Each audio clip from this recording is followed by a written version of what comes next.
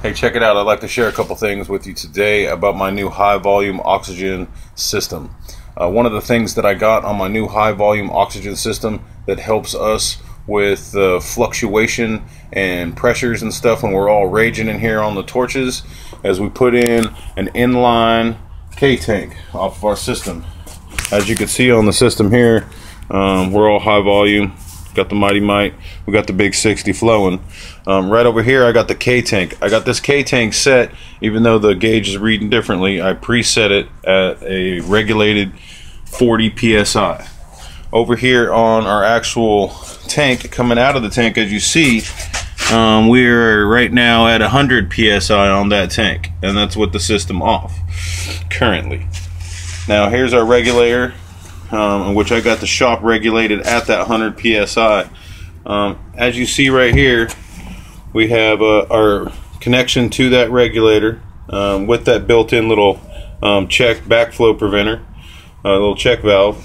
Then we're teeing off and going over there to that K-tank, and then we're actually going into the system feed of the building. Now, what that does for us is just this.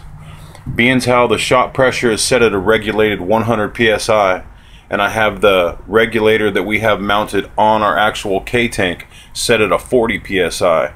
Anytime we're raging and we drop the main tank pressure of the HVO system and it comes down below that 40 psi, it's going to allow that high pressure K-tank to kick in fill and acquire the needed demand that we need for everyone else to stay running without that drop in pressure. So what's going to happen is it's basically going to pick up the slack.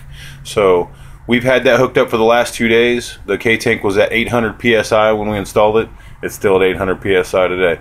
We're yet to really use it outside of little spurts. So just wanted to share that with everybody, just in case there's something that might kickstart your system just a little bit better, or if not, make you think about your new system.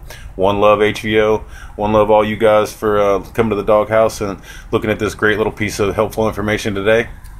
Talk to you soon. Peace.